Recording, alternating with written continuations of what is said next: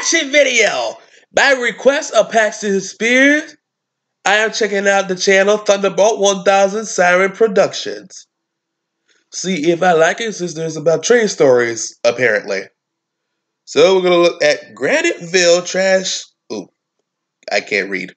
Graniteville train crash 14 years later. So without further ado, here we go.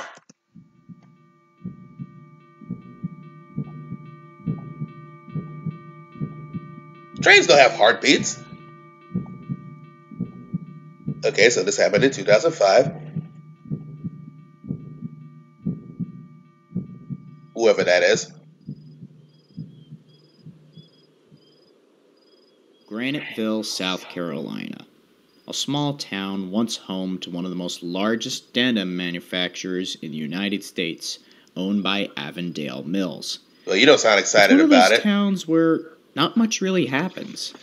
But on this day, that would change forever.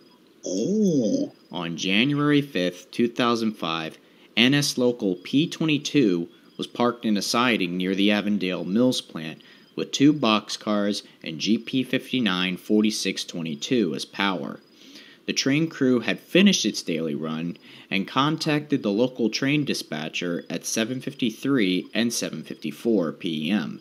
to clear 2 track warrants that were protecting the train's use of the tracks. However, the train wasn't going to depart until later into the night, and another train was on its way to pass by, which was NS Manifest 192, consisting of SD 60, 6653, and 6593. As power, pulling 17 empties and 25 loaded cars, including tanker cars filled with chlorine gas, sodium hydroxide, and Cresol, all very toxic chemicals used for various different things. The train approached Graniteville at 2:38 a.m. on January 6, 2005. The switch that P22 used to get into the siding should have been set to the main line for the manifest to pass through. This was under the responsibility of the brakeman of P22. However, it was actually still set for the siding that P22 was sitting in. 192 rounded the curve into the siding, much to the surprise of the manifest crew, and then... Kaboom! Ah, no explosion. Oh, wait. I shouldn't have said that. These guys should be dead. I work at data processing in Graniteville. Okay. I think there's been a train wreck. 911, where's your emergency? That's not how you spell wreck. There's a train down here, and there's a strong odor coming from it. This man's running down the sidewalk down there hollering, help, help, help. We come back in the house because we don't know what the fumes are. Okay, we'll get an ambulance and a fire out there, okay? It's blowing off all over the town down here. Can you see what it is? I'm fixing to walk down there. A strong smell? I can smell something, but man, it's low to the ground and it's a fog. 911, where's your emergency? Something's wrong with the train. One Yeah, of it the crashed. cars, That's what's wrong with I it. don't know what's happened, but it's letting out some kind of bleach-smelling gas. 911, where's your emergency? A train just derailed. There's chemicals all in it. I don't know what kind of chemicals it is. Hello? Uh-oh. Are you there? Oh, dear. The 2 trains collide head-on with one another at 2:39 a.m., denting the noses of the lead engines and derailing both of them, as well as 16 of 192's cars and 1 of P22's freight cars.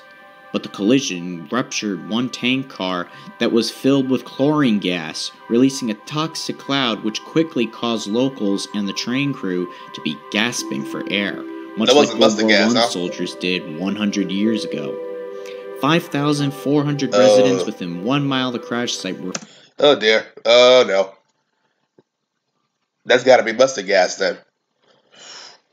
Forced 636, and then was rebuilt into a GP59E, renumbered again to 4652, and is also still in operation today. Avondale Mills, though, filed suit against Norfolk Southern, claiming that the railroad was negligent in its operations through Graniteville, and that this alleged negligence was the root cause of the accident. After the incident, Avondale Mills was closed, laying off thousands of employees and paid more than $140 million on cleanup and repair expenses. The trial opened on March 10, 2008, in federal court in Columbia, South Carolina.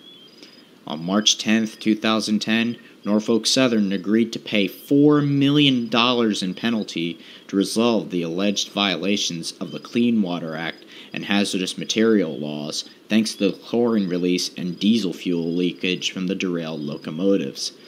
They also had to stock nearby Langley Pond with at least 3,000 fish to replace the ones killed by the chlorine spill. Furthermore, the settlement included a supplemental environmental project valued at $100,000 to plant vegetation along the banks of Horse Creek to decrease erosion and sedimentation, thereby improving water quality in Horse Creek. 13 years had gone by since this incident, but it's something the people of Graniteville will never forget. It's upsetting.